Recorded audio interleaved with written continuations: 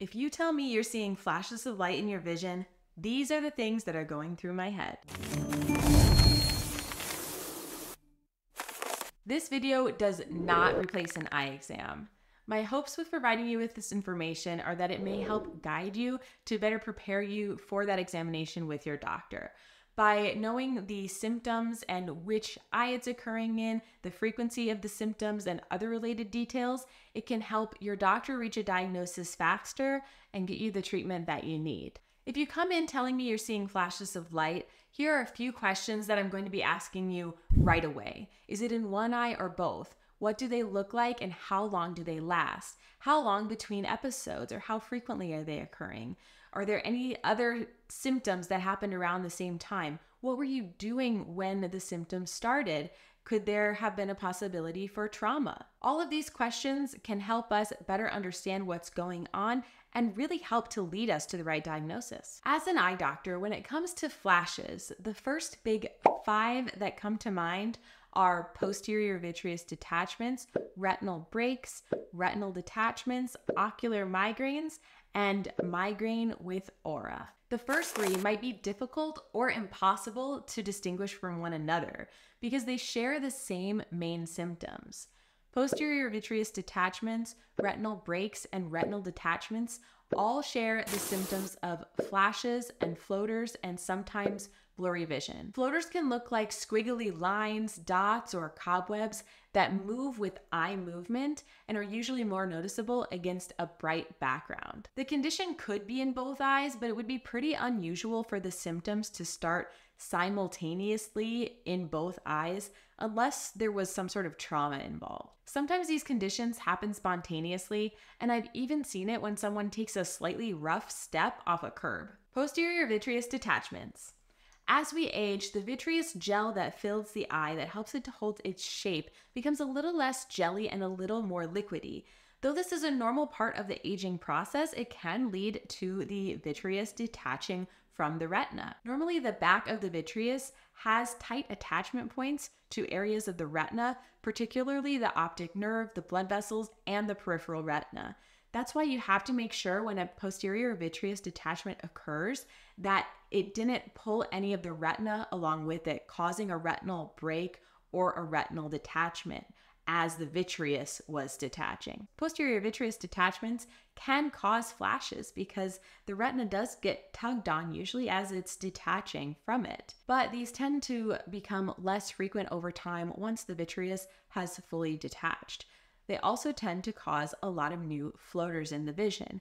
Now, a lot of us have floaters that we've had most of our lives that we recognize, but this would be a sudden onset of a bunch of new floaters, and sometimes really big ones.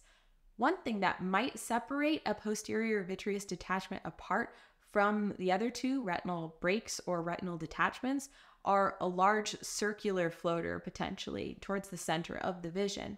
And this happens because one of those tight attachment points, which is the optic nerve, is circular in shape. So when the vitreous detaches from there, sometimes it can leave a perfect circular floater in the vision, but this doesn't happen in everyone. Even if the diagnosis is a posterior vitreous detachment without any retinal complications, your doctor will still probably want to follow up in a few weeks to months to make sure everything stays stable. That's because the posterior vitreous may still be in the process of detaching, and it may still have the opportunity to cause a tear or a detachment of the retina during this process. It's just really hard to tell the status of the vitreous because it's a clear gel. Retinal breaks are when a hole or tear develops in the retina, usually in the periphery. A few things that might increase the risk of this happening are high myopia or nearsightedness, a personal or family history of a retinal break or detachment, a history of cataract surgery, or trauma. The symptoms can be identical to those of a posterior vitreous detachment. You might even see that circular-like floater, though usually for these it'd probably be in the periphery if that was the case. But that makes getting an eye exam all the more important because while a posterior vitreous detachment is usually no big deal, a retinal tear or hole usually needs to be treated within 24 to 72 hours to avoid progression to a retinal detachment, which could lead to severe vision loss. Retinal detachments are when fluid travels through a retinal break and gets behind the retina, causing it to detach from the back of the eye. Along with the mainstays of flashes and floaters, there are some additional symptoms that can help to differentiate it from a posterior vitreous detachment or a retinal break.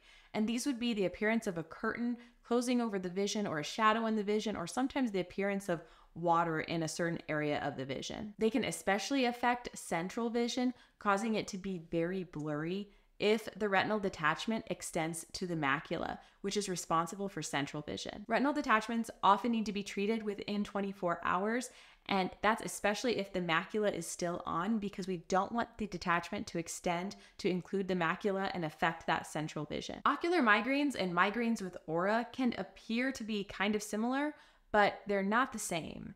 They can also look similar to the other retinal conditions we've been talking about, or they could drastically differ. And that's because the symptoms might just be flashes of light or peripheral vision changes, or zigzags and rainbows. Both ocular migraines and migraines with aura tend to have typical triggers.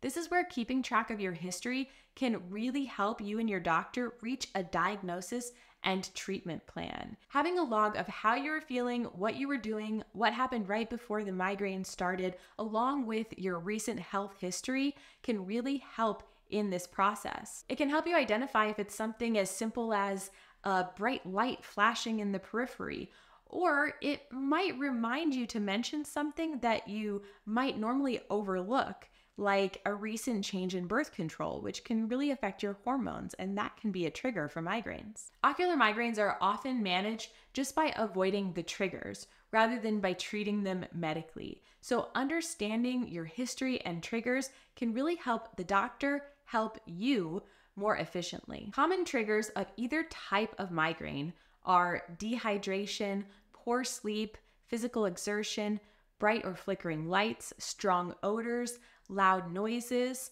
certain foods like chocolate, alcohol, caffeine, MSG, and aged cheeses or processed meats. Now that is a lot of triggers. Let's talk about the differences between ocular migraines and migraine with aura. Ocular migraines happen in one eye at a time and are believed to be caused by vascular changes in the retina or optic nerve. Therefore, they only happen in that one eye at a time. While in migraine with aura, visual experiences are happening in both eyes because the changes are going on in the brain, including where vision is processed. Ocular migraines usually happen for about 20 minutes on average, whereas the aura portion of a migraine typically lasts between 20 and 60 minutes. Both may occur with or without a headache, but headaches are more likely in the migraine with aura, and they tend to last longer. Additionally, migraines with aura may be accompanied by other neurological symptoms like numbness or tingling, or language or motor disturbances. Being able to differentiate between the two may help when determining a treatment plan, whether that's to simply avoid triggers and wait it out when it happens, or to treat with medications or procedures. It's also important to note and share with your doctor if there's a family or personal history of migraines. If this is happening out of the blue, it may necessitate a visit with a neurologist, and a visit with a neurologist would probably be a good idea anyway. Some other interesting causes of flashes that your doctor will probably rule out with a quick conversation about your symptoms are phosphenes, which happen when you press on the eye, or Moore's lightning streaks, which happen with rapid eye movement in a dark room. And I have a video talking all about that, but be sure to finish watching this one first. Also, there are intraocular lens dysphotopsias, which would apply to people who have had cataract surgery with a lens implant. These can look like glare, halos, or starbursts because of the way that light hits the intraocular lens implant. All of these conditions I've been discussing, I would guess would include 99% or more of the causes of flashes of light. But there are other conditions that, based on your eye exam and history, may be looked into further with additional testing or evaluations by other specialists. And these could include central nervous system disorders, drug-related causes, optic neuropathies, vertebrobascular artery insufficiency, retinitis or uveitis, which is inflammation in the eye, Or people can sometimes experience flashes after laser retinal procedures. There are also visual hallucinations, whether it's due to an underlying psychological condition or due to something that can happen in those with severe vision loss, Charles Bonnet syndrome. Are you experiencing flashes? As you've seen, flashes of light can have many underlying causes, some of which need to be treated immediately. The only way to know for sure is to have a dilated eye exam, so please don't hesitate to get checked out. Click here to learn more about strange visual phenomena. There are some mind-blowing things that happen in the eyes and visual processing. Thanks for watching, and I'll see you in the next one.